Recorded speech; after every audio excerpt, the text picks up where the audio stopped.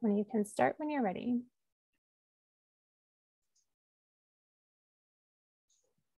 Good afternoon, everyone. I'm Tony Bergantino. I'm the acting director of the Wyoming State Climate Office and the Water Resources Data System. And we're glad to have you with us for this month's Wyoming Conditions and Outlooks webinar.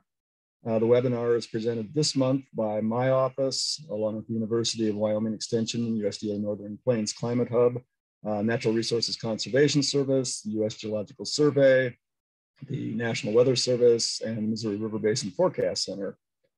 And today's outlook will look at some current conditions and snowpack, followed by surface water status, weather forecasts and outlooks, and then flood potential. And then to top things off, we'll finish by letting you know how you can get involved and to help be those extra eyes on the ground to improve the drought monitoring process in the state. So starting off with current conditions, we have the just released drought monitor map. This weekly map is released each Thursday morning and spans a 7-day period ending Tuesday morning. So this one shown here is as of March 15th. And these areas in green here are areas where we saw some improvements since our last webinar. But if you look, you'll see that there's quite a few areas where we've got red, which are areas where we went downhill. And unfortunately, those larger areas red constitute a bigger percentage of the state than the areas where we had the improvements. So it was kind of a net loss overall.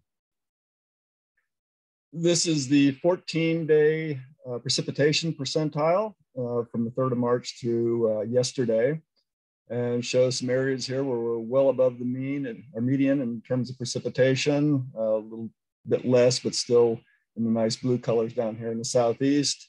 But areas of concern we have are Western Park County, Teton County, this northwest area here, and then little bits of areas over here in the northeast we're below the median as well. Looking at that same map over the 90-day period, just towards getting close to Christmas to yesterday. Similar areas above the median, a lot of that influenced by some of the precipitation we had here recently. It works its way back through the time scale, but you can see Bighorn, Fremont County, Sweetwater County, Uinta have these nice bluish purple colors here.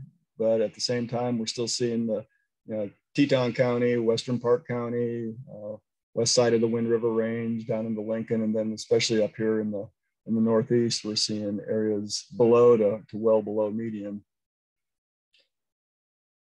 And looking at this is 30-day precipitation, just as a raw departure from the average. So it takes what precipitation should we had over this period of time and compares it to what we actually did get. And you can see that the higher elevations primarily are the ones where we're seeing these red colors, especially here in the Tetons and the areas where we were seeing on previous slides where we were in deficits. And why is this a concern? Well, high elevation precipitation is snowpack, and that indicates we're not seeing what we should be seeing, but we'll get into that a little bit later on in the webinar. This is the standardized precipitation evapotranspiration index. It's similar to the standard precipitation index, but has the added component of evapotranspiration. And you can see that area of wetness that we were seeing before, it shows up in these maps as well at the 30-day. And at the same time, we see the dryness over here in the western side of the state at the 30-day as well. And moving around clockwise here, we have 60-day and 1-year map representations as well. And you can see the area here in the northwest is just standing out at all those time frames.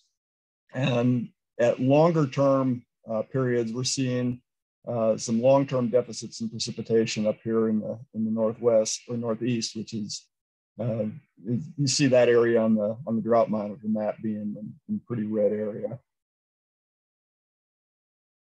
Looking at 14-day average minimum temperature, cold would best describe it down here. This is showing the departure from average. Looking at some areas, Sublette County was about the closest to average, within 0 to 3 degrees below average. But you get down here in the south central part of the state, coming across over here into the eastern areas, we were looking at temperatures that were 9 to 12 degrees below average for the last 2 weeks. And in terms of actual numbers up here in the upper right, for minimum temperatures, well below freezing statewide, with some of the warmest parts being the northeastern plains, the eastern plains here in the area here in Platte County, seeing in the 20-degree range for nighttime lows. And switching over to maximum temperatures, again, cold is the word of the day here. A bigger area than we were seeing even in the minimum temperatures. Our daytime maximum temperatures for quite a bit of the state, except for this western quarter and then a bit up here in the northeast, where it was up to 6 degrees below average. By and large, the rest of the state was in the 6 to 12 degrees below average, with the exception of the Mid-Bows and some of the Sierra Madre down here in the south central part of the state. An absolute temperature again up here in the upper right. You can see some of the warmer parts, the upper Bighorn Basin, and then over here in the eastern plains, high elevations getting well below freezing at night. We did at least break up above the freezing on a 14-day average for a fair amount of the state. So maybe we're getting out of some of these colder temperatures. This is a new map for people who have been following this. This is showing the 30-day average mean temperature as a departure from average. So this is basically since our last webinar, what the temperatures have been doing. And Sublette County, again, being the quote unquote warmest at 0 to 3 degrees below average. And then the same culprit areas, the Bighorn, south central and eastern, east central part of the state being in the 6 to 9 degrees below average, with the rest of it being 3 to 6 degrees below average. I'm doing my best Ed McMahon impersonation on how cold was it. Well, these are 4 stations. These are weather stations run by the state engineer's office that we're collecting data for. And this shows 30 days of hourly minimum temperatures. So basically, again, from our last webinar to this morning. And you see 2 definite periods here, latter part of February, and then the bit we just got through here within that first week in March.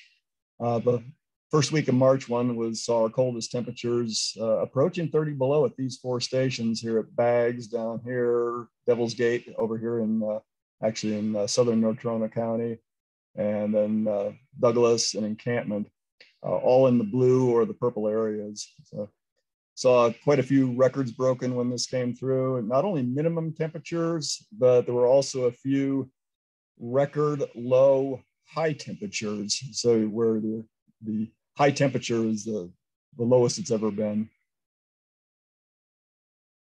I'll switch over to soil moisture. You can see we've got some little bit of improvement compared to 2 weeks ago here in Fremont County, up into Hot Springs County.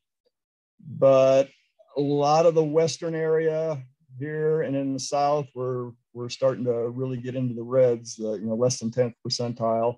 The area down here is shrinking, where we were in the 20th to 30th percentile, as is this area here that we were about at the median 2 weeks ago. We still have a little bit at the median, but as I say, the area is starting to shrink.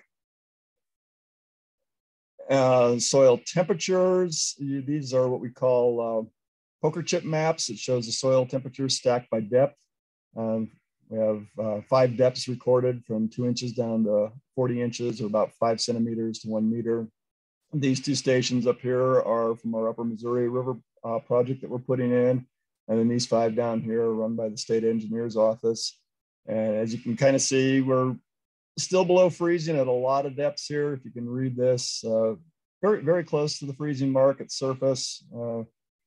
Some of them a little bit more so than others. The Sheridan station is actually pretty much thawed out. We didn't see much freezing at that one during the year. And some of them are a little bit cooler. Here we're down to 31 even at the 40 inches. So frost depth of over 1 meter. And then looking at soil moisture in the same fashion with this poker chip map, you can see with the exception of the Sheridan station, which are deeper depths, about 42%, but a lot of oranges and reds on the stacks here for the other stations. And that kind of goes in with what the map we were seeing before was showing. Soil moisture at the Thunder Basin grasslands at the spot right here on the just at the Converse Campbell border. You see soil moisture starting to gradually come up here, but we did have two dips here, which were related to those really cold temperature spells that came through, which kind of the way it reacts with moisture in the ground, it's your soil moisture does go down for those little steps. But overall, we are coming up a bit there with some of the melt off from some of the storms we've had actually going into the soil out there. So that's a good sign. Looking at our drought timeline here, this is from 2000 to present. And you can see here that although we're completely in a D category for the entire state, we did go decrease in the actual drought category. The D1 through D4 did go down by barely 0.25%, but that was a bit of improvement, at least area-wise. However, when we zoom into, this is just the previous timeline, but showing just from 2020, January of 2020 to present, unfortunately, while the amount of the D1 to D4 did go down minimally, the total area in D3 or extreme drought went from 11.07 to 19.65%, which is, if I can do the math, 8.58% increase in the area of extreme drought in the state, getting up to about 20%, which is roughly an increase of about 8,000 square miles.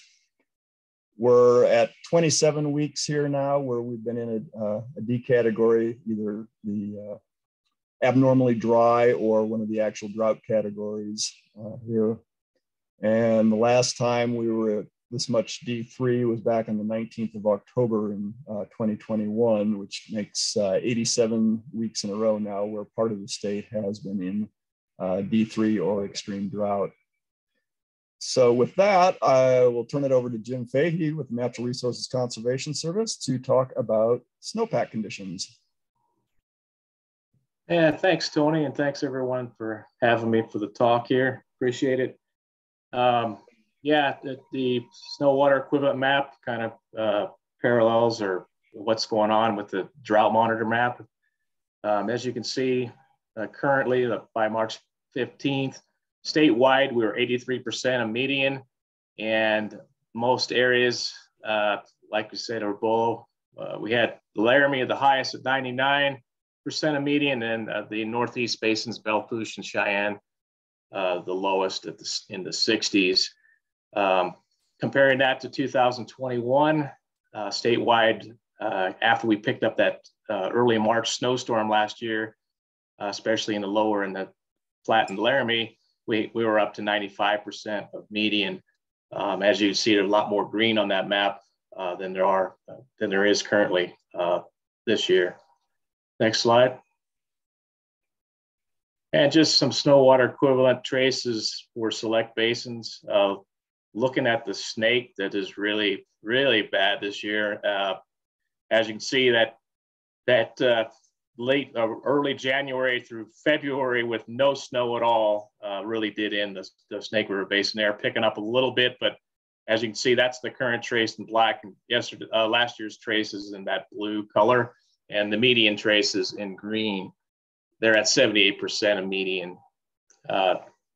Looking at the tongue, a little bit better, 90% of median, but again, below last year's snow water equivalent trace. As you can see, they did have some late season snow that really increased their water equivalents in the late season last water year. And then the last look at upper North Platte, 94% of median, and kind of right on the same trace as last year, again, but below median.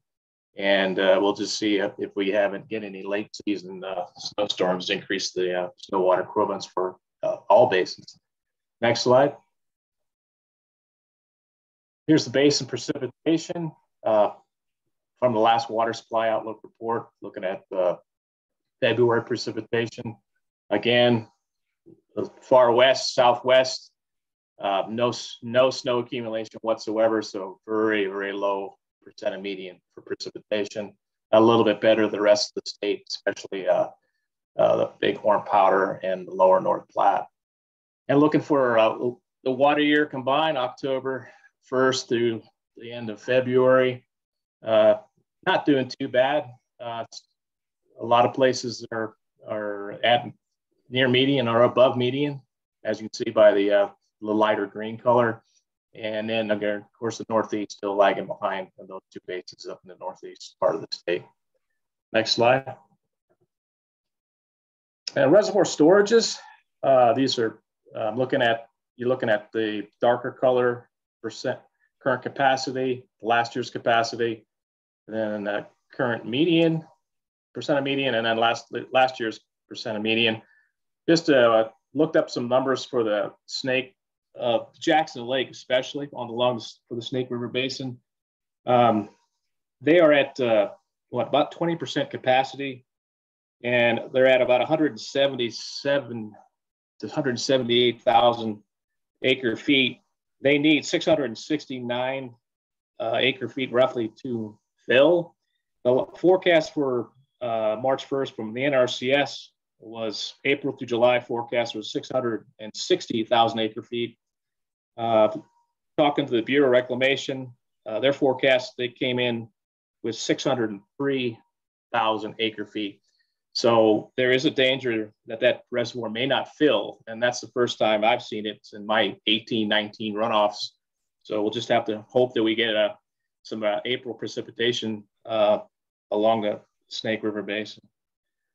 And of course, and the last thing is the other two major basins, or two major reservoirs, the Seminole and Pathfinder, are combined are below 50%. 50% are below capacity. So those two areas, the Snake and the upper North Platte, we're just hoping we get some more water this spring. Next slide. And just the highlights from the water supply outlook, March 1st report. The snowpack and snow water equivalents were below median by late February. Again, we show that in the graphic. The precipitations totals were below median, but we're near to above median for the water year precipitation totals. Reservoir storages for late February continue to be below median. That's been like that since the fall. The stream flow snowmelt volumes, April through July across Wyoming, are forecasted to generally be below median. Next slide. And looking at it graphically, generally below median statewide, but we do have some better and some worse areas. The higher areas are going to be are along the Wind River Basin, especially the southern Wind River Basin. Kind of a unique situation going on this year, coming into middle of March into April.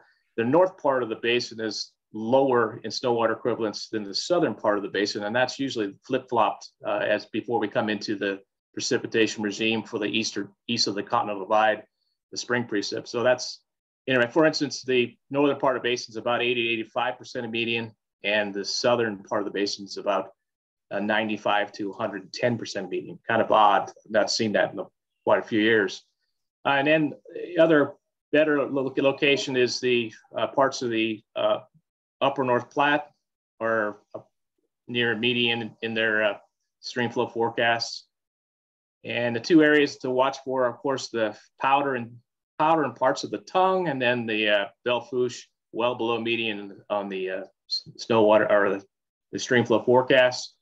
And with the snow that we had most of January and February, the upper green, exception for the upper portion of the Green Basin, the rest of the basin is trending sharply below median for March 1st forecast.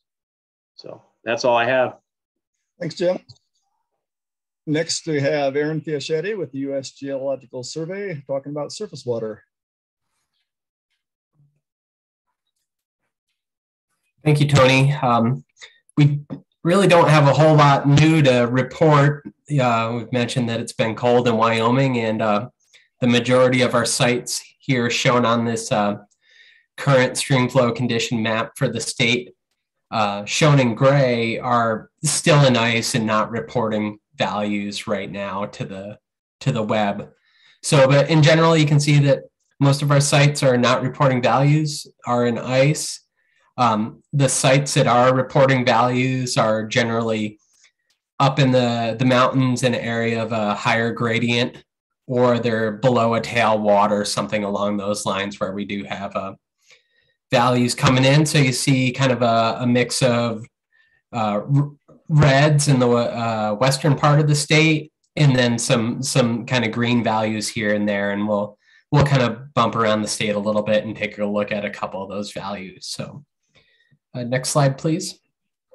So this is just a 7-day average flow. And I should have explained in the last slide that what we're seeing here is these are percentiles of flows. So a green is a normal percentile. So it's the 25th to 75th percentile. So you could have a value that's below the median and near the 25th percentile, which I would say is probably kind of a lower flow, and still show that that's normal. So it's normal to have a low flow, and it's normal to have a higher flow of close to the 75th. The orange is below the 25th percentile. The darker red is below the 10th percentile. So that's getting into a really low flow. So we have a couple of those in the western part of the state. And then the bright red, the low, that would be a record low for this time of year.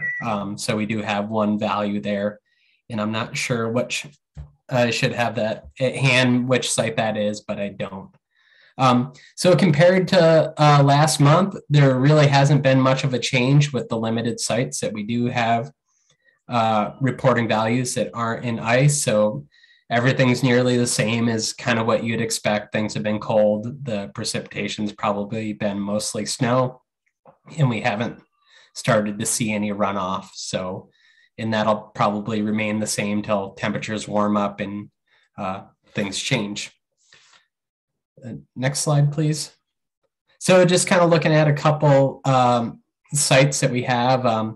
As was previously mentioned, that the Jackson Lake is very low. So this is the Snake River above Jackson Lake at Flag Ranch, and you can see those stream flows are very low right now. They've gone below the 5th percentile, and even kind of a little bit off of that expanded hydrograph there.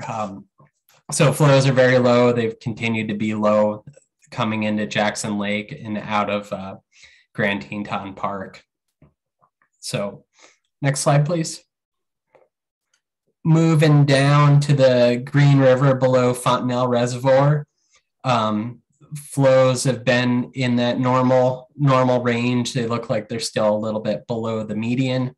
It appears that they've been moving some water out of Fontenelle Reservoir and downstream. So that's probably that managed flow that you're keeping the flows in that normal green percentiles there. So things appear to look pretty normal in that location on the Green River. Next slide, please. Moving up to the Bighorn at Kane, things have kind of been chugging along. That black line is where the current conditions are. Chugging along in normal conditions. It doesn't look like water's been kind of being moved out of Boysen or Buffalo Bill. Those reservoir contents haven't changed much in the past 2 months. So it appears that the Bighorn is experiencing pretty normal conditions right now. So that looks pretty good right there. And then we'll move over to the North Platte at the state line, and it seems like kind of since the start of the water year here in October that we've been in that below normal, that 10 to 24th percentile, and kind of and it seems like things have been kind of receding a little bit more. So flows have been pretty low over there. I know that that's a highly managed system. I don't know if there's an explanation for storage over there, or if it's a combination of just low inflows into the Platte and a combination of some storage at the same time. So moving on, this is the teacup diagram of this month from yesterday, March 16th, compared to a month ago. And not much has changed, kind of looking at reservoirs around the state. There's been some small increases, 1 or 2% change in contents between last month and this month. The one exception is a small couple percent change at Fontenelle that's been kind of decreasing over the past couple months. But in average, everything's been kind of hanging in where it was left at the kind of the end of last water year in September. No major changes in increase in storage, as we're just kind of locked into winter-based flows now, and runoff has not begun. So in the contents, and that was presented earlier in maybe a little better fashion, but they vary throughout the state. Some are as high into the mid 80s as percent full to the 20s. So it's all over the board. And that's all I have. Thank you, Tony. Thanks, Aaron. And now we'll switch over to forecasts and outlooks, and we'll have Lance Vanden Bogart with the National Weather Service in Riverton to talk about this. All right. Thank you very much, Tony. And thank you all for having me on here. So I won't belabor this slide too much, but this is just the Wyoming snowpack overview, a slightly different view on it compared to the typical colors. You can see that the pinks to reds are going to be below average. So you can see a lot of those 70% out west, a lot of 80s and 90s in the central portion of the state, and then even some 60s in the northeastern portion of the state. So that gets underlines the same tune we've all been singing of below average, not incredibly below, but definitely not quite as much snow as we would expect this time of year. It also does highlight a few of those individual sites that have been lucky winners, blue there in the Wind River Basin, that are helping keep the Wind River Basin a little bit higher. So we'll go ahead and step forward here and look at precipitation. So this is just over the next 7 days. So this is only 1/4 of the time period between now and our next meeting. But as we look at the more detailed portion of the forecast, it really looks like Sunday, the 20th through Monday, the 21st is going to be our next best chance of some widespread precipitation. So a lot of this will probably fall with this next long wave trough that's moving through the region. You can see these amounts are not incredible, but it will add a little bit. At least it's not a completely dry forecast. The winners are going to be out west, although for the mountains, those aren't incredible amounts of snow water equivalent. But we do have some precipitation that will likely hit the basins. The basins that currently look to receive the least are going to be the upper green there in the southwestern portion of the state, and then also across the northeast, which are unfortunately areas that are not doing so hot right now as far as we saw in soil moisture. So let's step forward to the next slide here, and this is going to be past those first 7 days, kind of looking at the next chunk of time. Do we see any large scale signals? So this being my first time presenting, you guys haven't heard me talk about the weighted coin flip, but that's how I like to talk about these graphics with friends and family. It's just that there's a lot of things in the larger scale climate system that we can look at, Pacific Ocean temperatures and such, to get a feel for, hey, how are things looking out in the future here. These ones are still actively modeled, the 6 to 10 day time frame. So we'll just start off here and say, for temperatures, it looks like near normal for a lot of the state. That's your best bet as far as temperatures go. Maybe a slight lean towards warmer in the north and the west. And then for precipitation, it's going to be a stronger lean towards below normal, especially in the upper Green River Basin there in the southwestern portion of the state. But then near normal for the rest of the area as we kind of sit sit between weather systems in this time frame. Go ahead and move to the 8 to 14 day here. Again, kind of a somewhat similar story temperature-wise, except for it's the southern portion of the state that has a slightly better chance of being above normal, next week. And for precipitation, that warmth is going to come with some drier air as well, likely. So a slight lean towards below normal, but these are not strong signals. You can see on the little keys there how many different shades of colors you really have to get before you start saying really confident.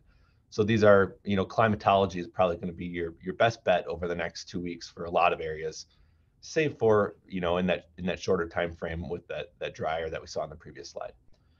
But let's go ahead and step forward one more here.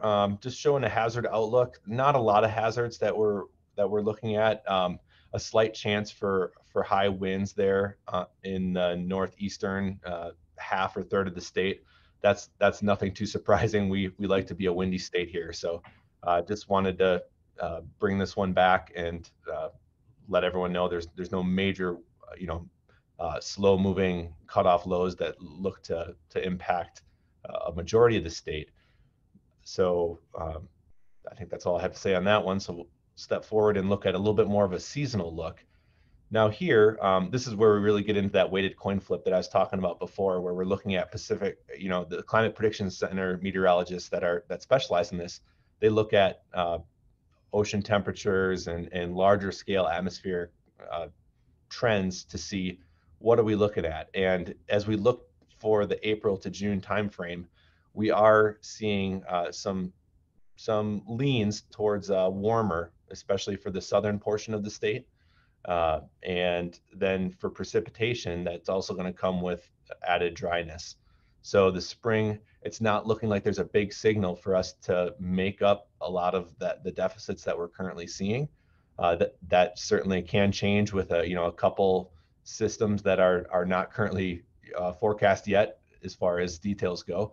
But this is your most likely scenario here. Is going to have a little bit warmer and a little bit drier than normal as we move through the spring into the early summer. All right, and I think that is my last slide. So I'll pass back to you, Tony. I believe Kevin is up next. We'll turn her over to Kevin. Thanks, Lance. Yep. All righty. Thank you, Tony. I'm Kevin Lau. I'm with the National Weather Service at the River Forecast Center in Kansas City, and consulted with the other two river forecast centers that service the state of Wyoming. And given the snow conditions being below normal generally and the dry soils, there is really no flood risk anywhere within the state of Wyoming, regardless of the basin that you're in. Would have to caveat that our river outlooks do not take into account river ice action. So can't rule out a breakup jam causing some local impacts. I did put in the chat window the URL for the U.S. Spring Outlook. So NOAA issued the spring outlook with regard to flooding for the entire United States just a couple of hours ago. And so if you're interested in that, the link is in the chat. So I think that's all I've got there, Tony. Thank you. All right, thanks, Kevin. And to conclude for us today, Wendy Kelly with UW Extension and USDA Northern Plains Climate Hub will discuss how you can get involved.